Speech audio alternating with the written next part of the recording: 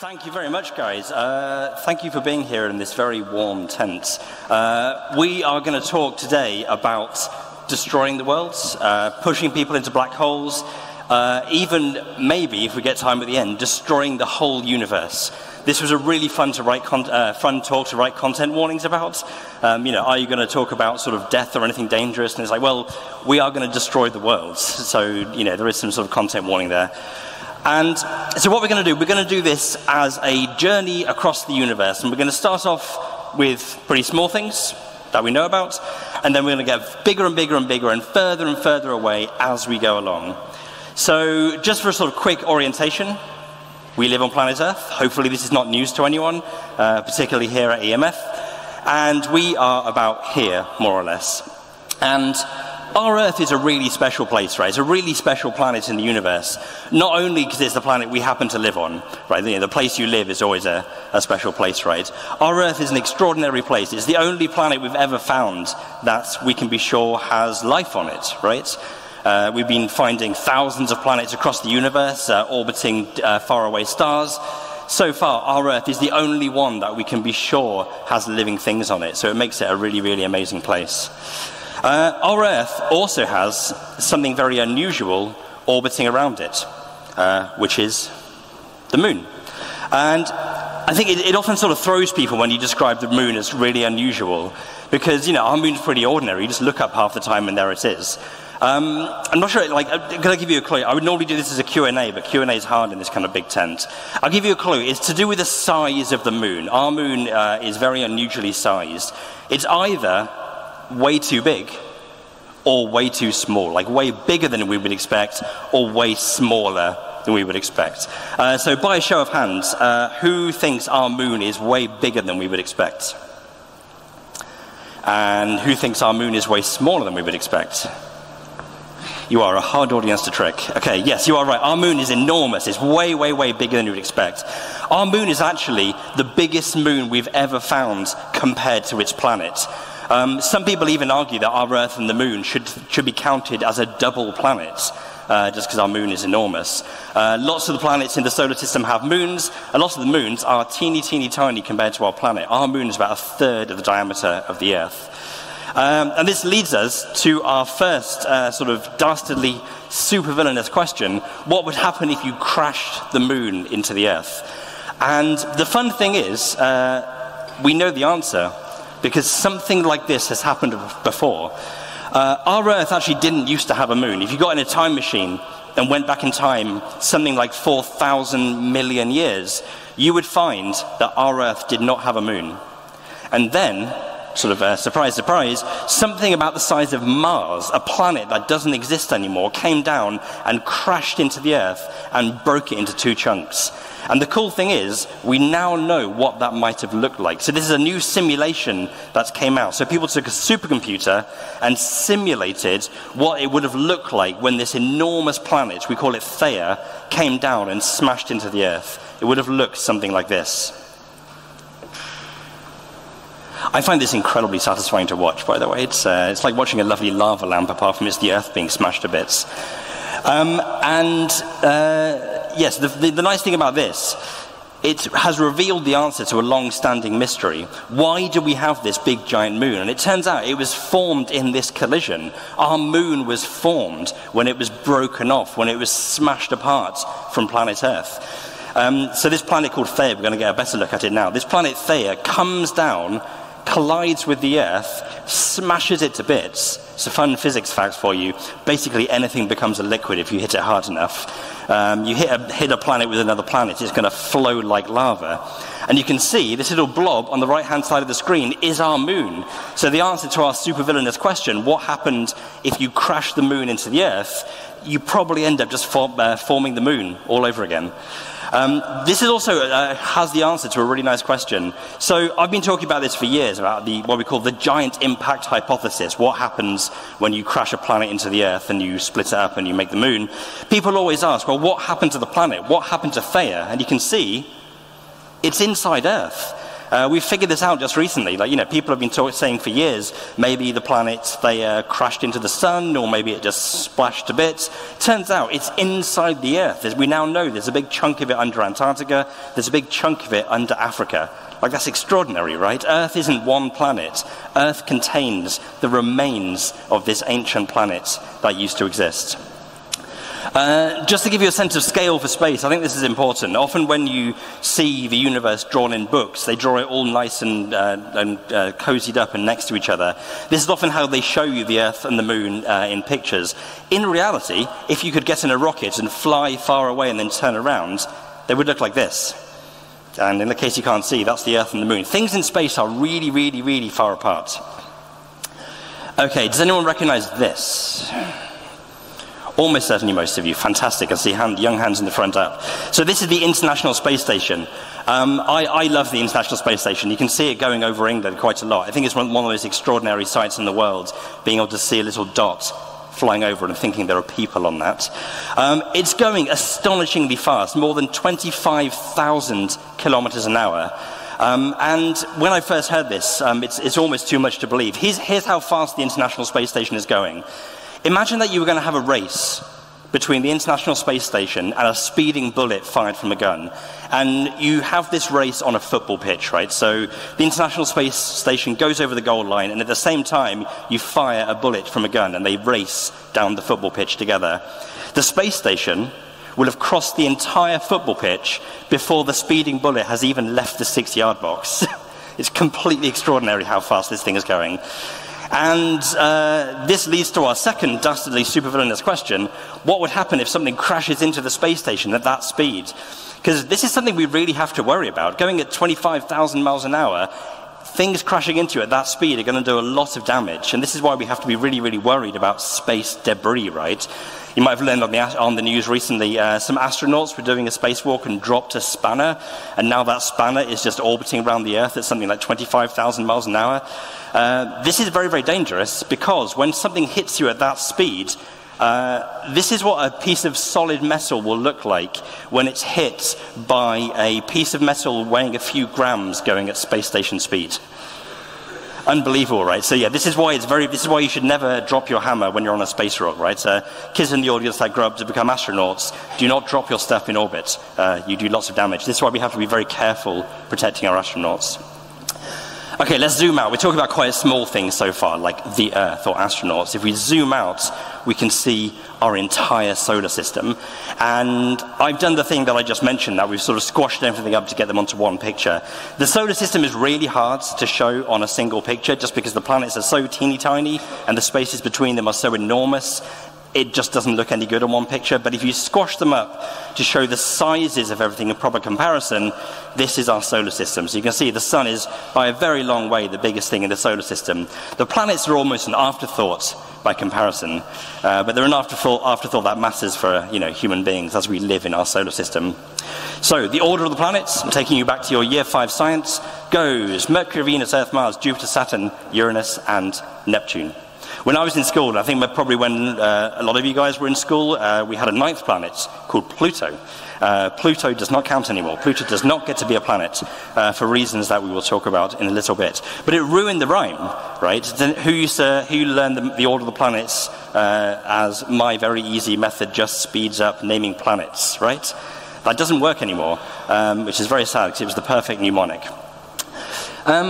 Something I get asked quite a lot. What would be the worst planet in the solar system to live on?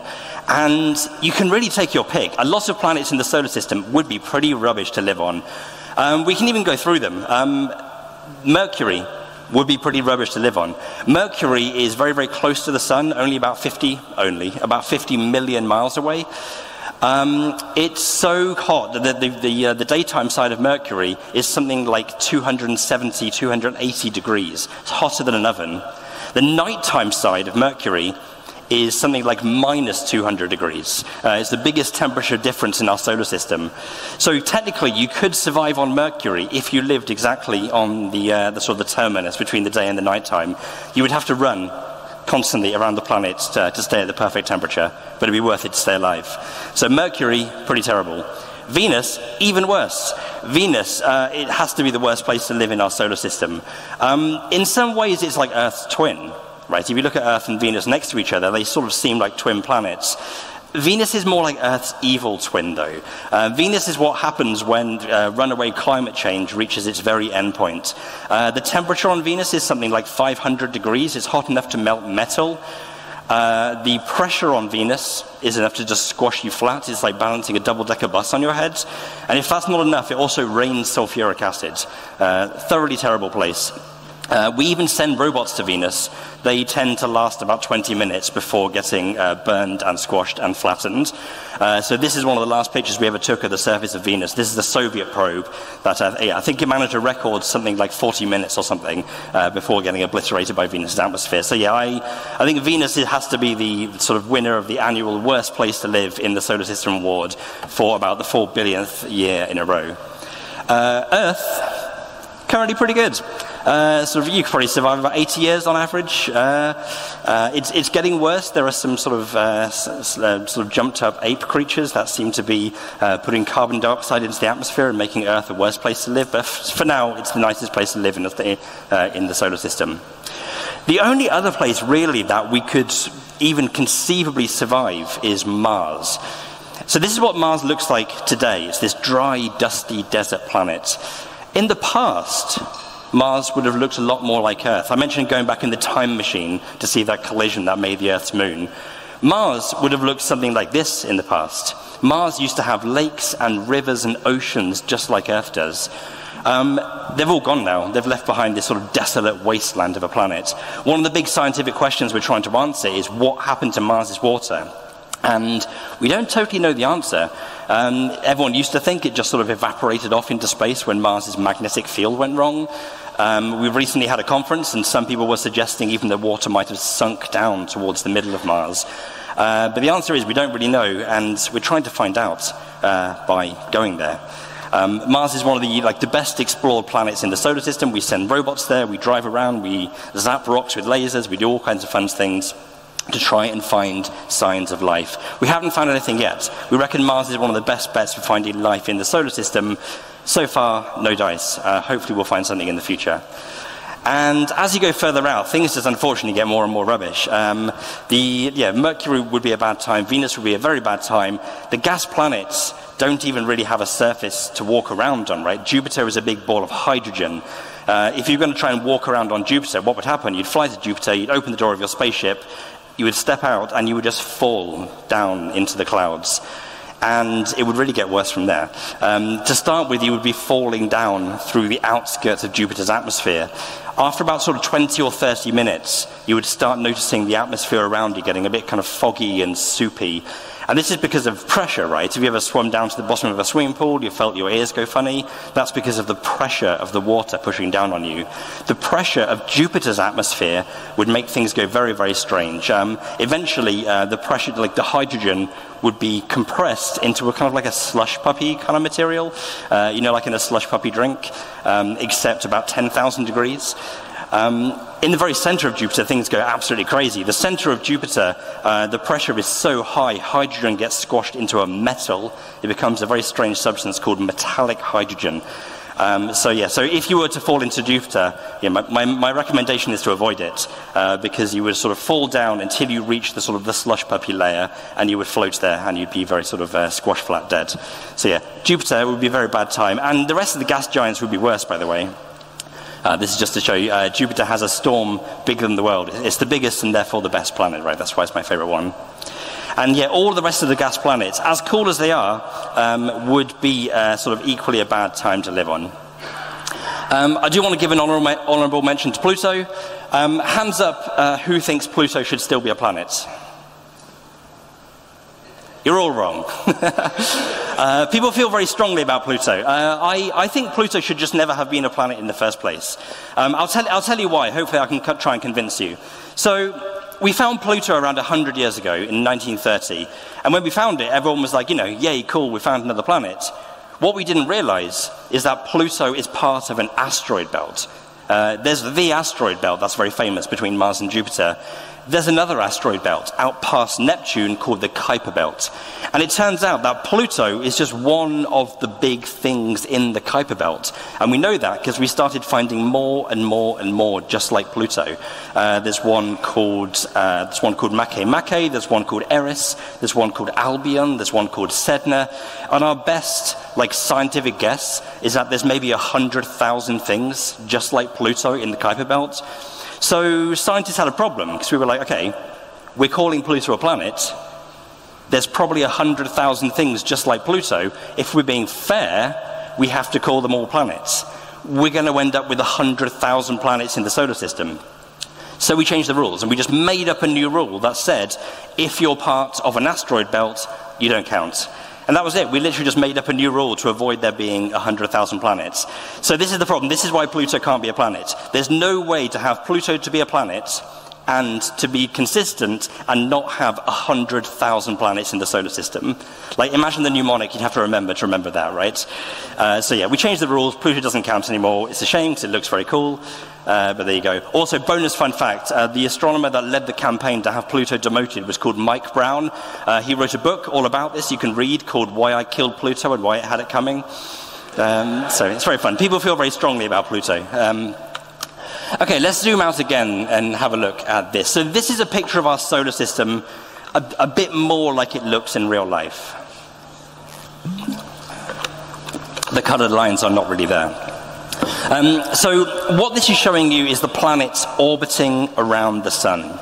Now, the reason the planets are orbiting around the sun is, of course, taking you back to your sort of primary school science again, is the sun's gravity, right? It's the gravity of the sun. Now, who here has heard people saying there's no gravity in space? Like me, I hear it constantly. It's completely not true. There's gravity everywhere in space. If there was no gravity in space, the whole solar system would just sort of fly apart, right? If there was no gravity in space, the Earth would just whiz off into interstellar darkness.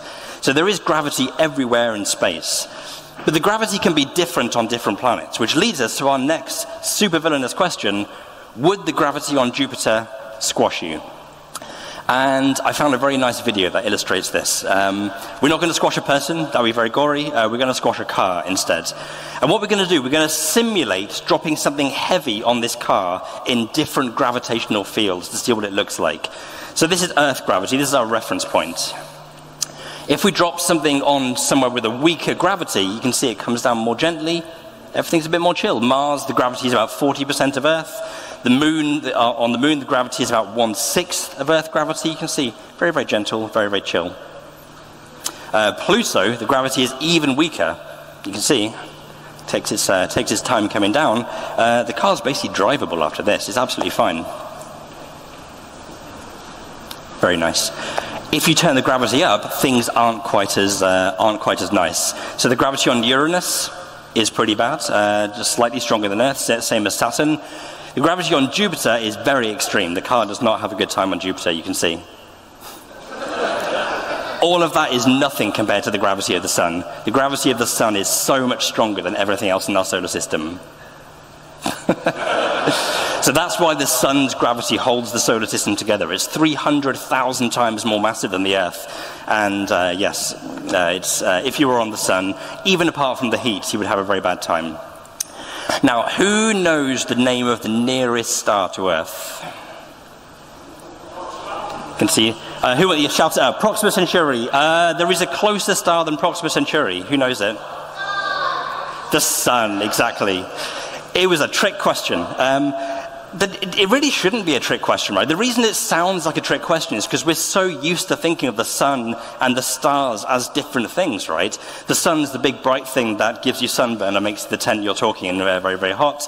The stars are the little twinkly things that are very far away. They're fundamentally different, except they're not, right? The only reason the sun looks special to us is because we're really, really close to it. If we could go and just pick any single star in the sky, and get closer and closer to it, it would look very much like our sun. Okay, here is a supervillainous question I get asked quite a lot. When will the sun blow up? Right, so our sun was born, along with the rest of our solar system, about 5,000 million years ago, and it's burning, right, as we're all very aware of in this tent, right? The sun is burning fuel and making energy, and one day, the fuel's going to run out. So what happens when the fuel runs out of a star? They explode, right? That is actually not true of our sun. Only big stars explode. Our sun, believe it or not, is actually a very small star. So yes, just like people, like stars are born and they live their lives and then eventually they die. But what happens when they die depends on the size of the star. Very, very big stars explode in these very dramatic supernovae, but tiny little weedy puny stars, like our sun, do not do that. This is possibly the only piece of good news in this talk, by the way, that our sun is not going to explode. Instead, the news does not stay good for long. Instead, our sun is going to swell up into something called a red giant. And it's going to be very pretty when it does that. This is a red giant star surrounded by the outer layers of the star being puffed off into space. This is a picture taken with the new James Webb Space Telescope. So this is the future of our sun. This is what our sun is going to look like in thousands of millions of years' time. When it swells up into a red giant, it's going to swallow Mercury and swallow Venus. And it's not going to swallow the Earth, as far as we can tell, which sounds like good news until you realize we're going to end up very, very close to a surface of the star and look something like this. So this is the ultimate fate of the Earth, right? We're going to be burnt to a crisp by the dying sun. The good news is it's not going to happen for about 5,000 million years' time. I was in the school talking about this a while back, by the way, and I was talking about how the sun was going to die in 5 billion years' time, and there was this little girl that was starting to get very distressed. But when I was trying to reconcile, say, it's not going to happen for 5 billion years. And she went, oh, thank goodness, I thought you said 5 million. So yes, we have 5,000 million years to find somewhere else to live. Okay, let's get a bit bigger. We've done the solar system, we've done the Earth, we've done the sun and stars. Let's zoom out to our whole galaxy. So this is a picture of a tree. Behind the tree, there is the galaxy, the Milky Way. Who's seen the Milky Way here, by the way? Actually, can you see the Milky Way from this site? I bet it's kind of incredible. Maybe the lights are too bright. You have to go really out into the country to see the Milky Way. I saw it when I was on holiday for the first time. This is what our Milky Way looks like from inside. It looks like this lovely stripe of light across the sky. If you could fly out of the Milky Way, it would look like this. So this is like an outside picture of our Milky Way, and we are about here, more or less. It's genuinely very difficult to talk about the scale of galaxies because they are just so ridiculously big, they don't really fit into the human imagination. The Milky Way galaxy is so big, if I give you a number in kilometers, it would just sort of make your head explode. So we tend to measure these enormous things in terms of how long they would take to cross at the speed of light, right? So speed of light, the fastest thing there is, in 1 year, it covers 10 trillion kilometers. And that's what we call a light year, 10 trillion kilometers. The Milky Way is 100,000 light years across, right? Even at the speed of light, it takes 100,000 years to cross the Milky Way. If anyone's seen Monty Python's Meaning of Life, that's incredible. They have the galaxy song and they get all their numbers exactly right. It's fantastic. My favorite way of talking about how big galaxies are, imagine that you could shrink everything down. You shrink reality down until the solar system is the size of a 10p coin, right? So imagine your 10p coin, the sun's in the middle and the orbit of Neptune is going down the edge. On that scale, the Milky Way galaxy is the size of all of North America. So yes, we can say that we are here, and that's true, but on the scales we're talking about, we're basically looking at a map of America and pointing out the location of like a coin lying in a field somewhere. So yes, we are there. You have to zoom in a very, very long way. And galaxies are completely extraordinary things, hundreds of thousands of millions of stars. And one of the most amazing things about them is that they're not static in space. Galaxies are all whizzing around. And so this leads us to our next supervillainous question: can you crash two galaxies together? And the answer is yes. and it looks amazing. So this is a real picture of what we call a galaxy merger. It's the fancy word for two galaxies crashing together. These are two galaxies that are very, very similar to the Milky Way, that have come together a couple of 100 million years ago and are undergoing this beautiful collision. This is important for us to think about what the Milky Way would look like if it was crashing into another galaxy, because that's going to happen to us.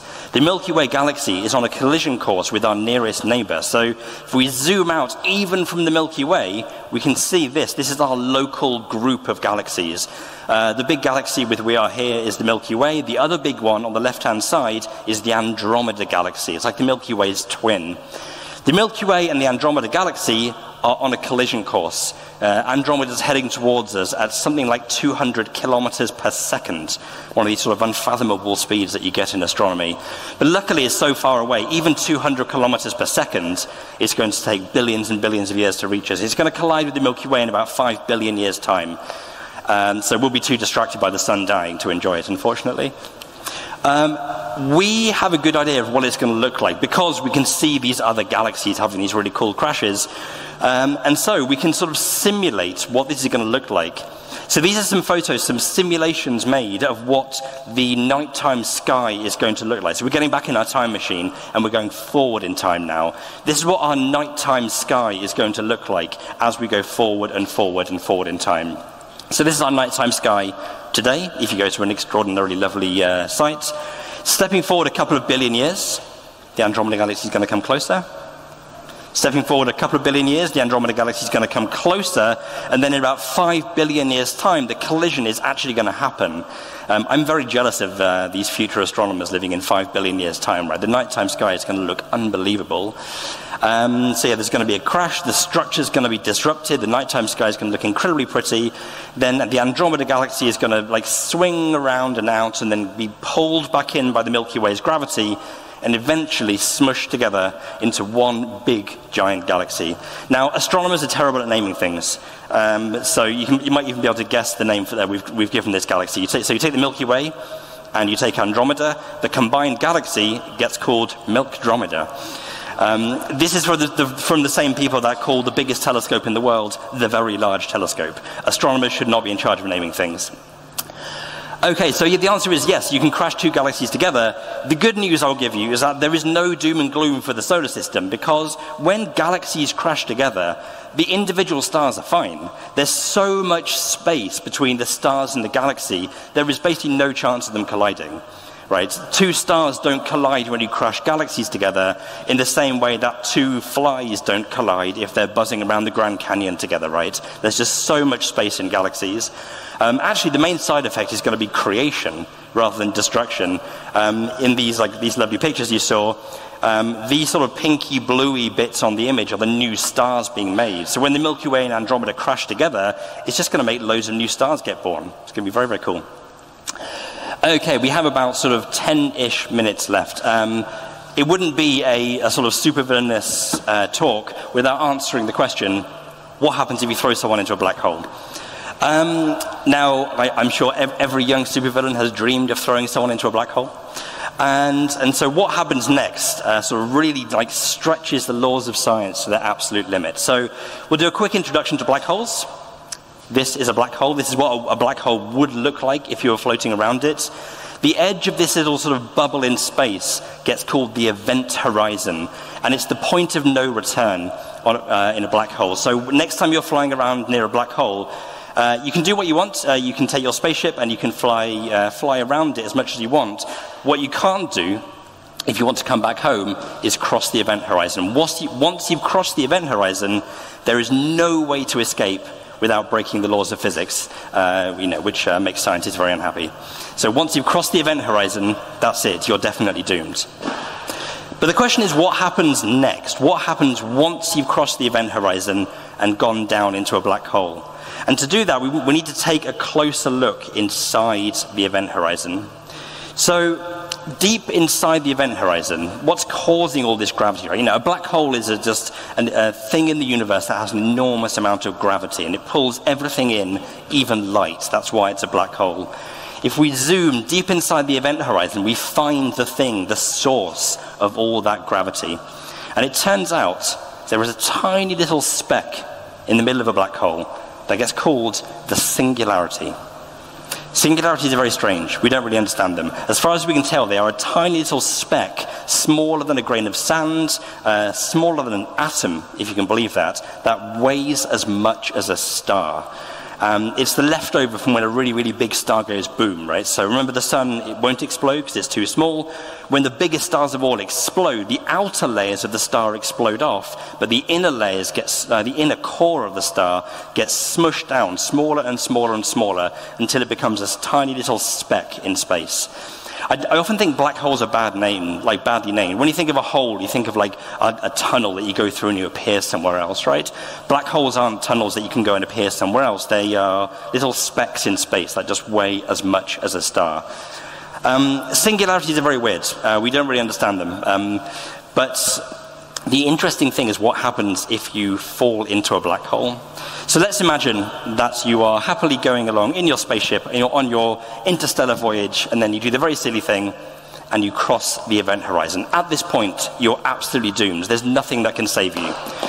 So you've crossed the event horizon, you're going to fall down and down and down towards the singularity faster and faster and faster.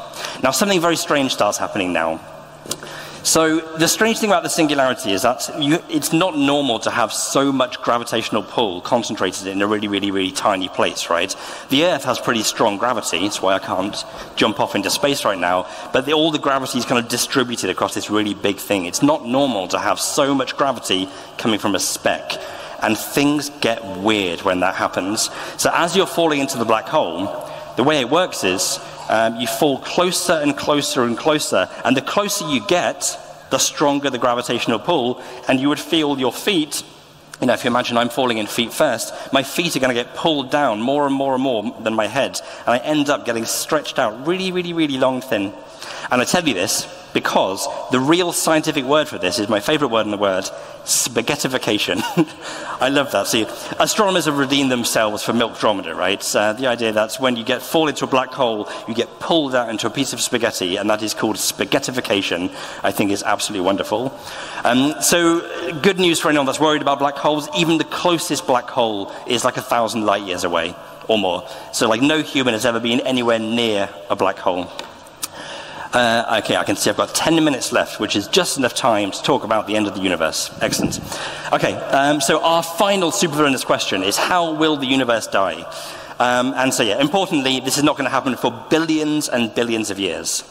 So what's happening to our universe now? So right now, our universe is expanding, right? Right now, our universe is getting bigger and bigger and bigger, like a balloon being blown up. But what's going to happen in the future of the universe? Is it just going to expand forever? So we know that the universe is expanding right now. It's getting bigger and bigger and bigger. But we also know that gravity likes pulling things back together, right? So that's gravity's favorite thing to do, just try and pull things together. So let's do a thought experiment. Let's forget the expanding universe. Let's do an imagination experiment. Go and throw a ball outside. What's going to happen next? And the answer is it depends on how hard you throw the ball. So normally, if you throw the ball like this, it's going to go up and up and up and up and up, and then eventually it will reach the maximum height, come back down and land. This is like an analogy for one possible life story of the universe. Throwing the balls like the Big Bang, the universe getting bigger and bigger and bigger is like the ball going up, but then eventually, all the stuff in the universe is trying to pull it back together, so the expansion might get slower and slower and slower, and then reach some maximum size, and eventually it comes down and down and down, and then crunch. So this is one potential end for the universe. The universe might expand and expand and expand, but then gravity pulls it all back together again, and then there is something called the Big Crunch. So this is one potential death for the universe. The whole universe just gets squished to bits in a very, very, very long time in the future. This one's quite fun. Alternatively, we describe the universe as a ball that you're throwing up in the air. Let's say instead of me throwing the ball, it is, for example, Superman. Like Superman could throw the ball much harder, right? If you're Superman, you could just throw the ball into space. And this is another potential life story for the universe. Maybe there's just not enough stuff in the universe to pull it all back together again. And so the universe gets bigger and bigger and bigger and bigger and bigger forever. So yeah, maybe this is a bit more optimistic view of the universe. The universe starts with the Big Bang, gets bigger and bigger and bigger forever. So when I first started getting really interested in like astronomy and cosmology, this was the big question. Is the universe going to end in a big crunch, or is the universe just going to drift bigger and bigger and bigger forever, like a sort of Superman throw of the universe? Let's have a vote, actually. Who thinks the universe is going to end up in a big crunch? I think this is a good way of finding the pessimist in the audience, maybe. And who thinks the universe is just going to get bigger and bigger and bigger forever? Interesting. Okay. We know the answer because we did an experiment to figure out. So this was the question, right? We had the big crunch versus, it gets called the big freeze sometimes. The universe just gets bigger and colder forever. We did the experiment to find out. And the way you do the experiment is that you really, really carefully measure how fast the universe is expanding. So we got our telescopes and our best computers and tried to carefully measure exactly how fast the universe was expanding. And we got the answer. This was in the 90s. And the answer is none of the above. You're all wrong. Yes, we're definitely not heading for a big crunch. But we don't seem to live in a sort of Superman throw universe where the universe just gets bigger and bigger and bigger. Turns out the universe seems to be speeding up. The universe is accelerating. This was so surprising. If we go back to our throwing a tennis ball thing, if I went outside after this and threw a tennis ball in the air and it got faster and faster and faster and whooshed off into the sky, that would be the most surprising thing I ever saw. But that seems to be actually happening to the universe. So yeah, the answer is that the universe is accelerating. There is something with its foot on the accelerator pedal of the universe that's making it get bigger and bigger and bigger and bigger. Yeah, this is very, very strange. No one really understands it. I've taken you to the edge of physics, by the way. This is one of the biggest questions in science right now. Why is the universe getting blown up faster and faster and faster and faster? No one really knows. We've given this a name. We call it dark energy. This doesn't mean we understand it. Astronomers use the word dark to mean this is very weird and confusing and I don't understand this at all, right? Like dark matter is weird, confusing matter we don't understand. Dark energy is weird, confusing energy we don't understand. There's a lot of weird, confusing stuff in the universe. But dark energy gives us our nice third way that the universe might end. And that is that the universe just gets bigger and bigger and bigger, faster and faster and faster, and ends up just sort of ripping itself apart like a wet tissue. So yeah, this is also a fun way for the universe to end. And so this is sort of where we're at right now. We have the big crunch, where gravity wins, or we have the big freeze, where the universe just gets bigger and bigger and bigger forever, or we have the big rip, where dark energy just tears the universe to pieces. And we don't know what the answer is. We think it's almost certainly not the big crunch, because the universe is speeding up, right? So the big crunch is probably out. Whether the universe, good news if you happen to live in the universe, right? We're not going to end up in some sort of fiery doom. But will the universe just get bigger and bigger and bigger forever in a nice chilled out way, or would it get faster and faster and faster and tear itself to pieces like a piece of wet tissue? We honestly don't know the answer, and I think it's going to be very fun to find out. I think that this almost has to be the end because we've reached the end of the entire universe. Thank you so much for listening. Just before I finish, just to be very self-promoting right at the end, no hard sell, but if you think this is fun, I have written a book all about this. It's called Astrophysics for Supervillains. I don't like being self-promoting, but my publishers have promised to chase me down and beat me with sticks if I don't mention this. It's really, really fun. There's like loads of cool illustrations. There's a guy called Nathan Reed who's done the illustrations, and it's completely amazing. This is out on the 4th of July, wherever you buy books, if you want more fun astronomy, space, doom. Cool. Thank you very much, guys. I'll be in the Q&A tent for anyone that wants to ask anything at all about space. Thank you.